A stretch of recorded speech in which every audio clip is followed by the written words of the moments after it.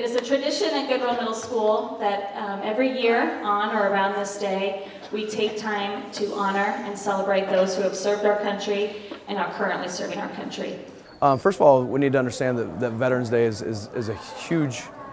portion of our character within the building. It starts off with 7:15. We have a meet me at the pole with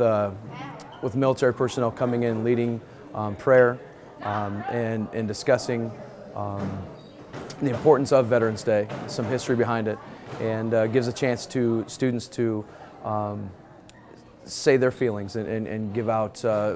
special thanks to maybe military personnel that are in their lives. Once that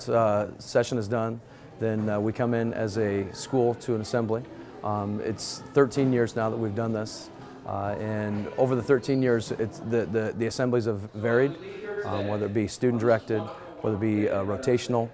going to different segments and learning about the commitment of veterans on this Veterans Day,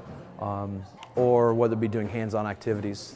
Once the assembly is done, then we typically have a culminating activity dealing with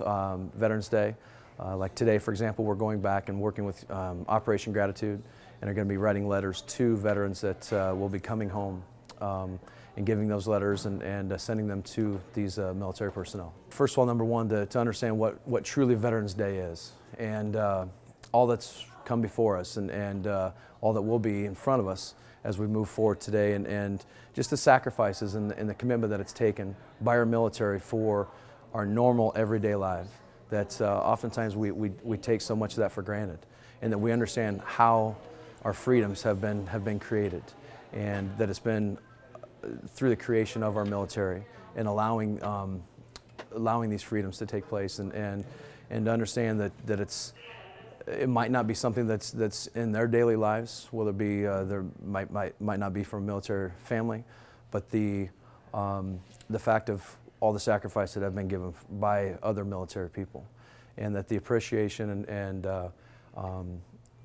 the love that we need to give to these people, whether it be knowing them directly or indirectly, and having that appreciation. Last year was our first year as a student council to do a Veterans Day thing because we wanted to do something to appreciate our vets. So this was our second time to do it, and the student council helps plan it all, helps serve the breakfast, and they help do the program. There was a breakfast from 7:30 till 8:30, and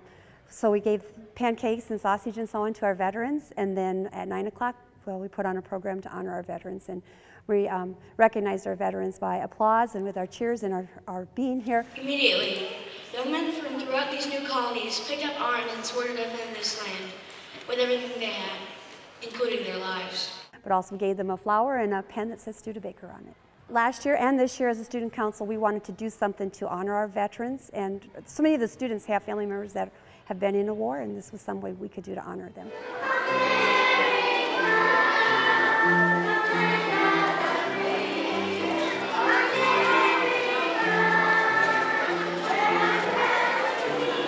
Well, I think it's near and dear to a lot of us because our librarian was a veteran at one time, and for myself personally, my son is in Afghanistan right now, and so it means a lot that we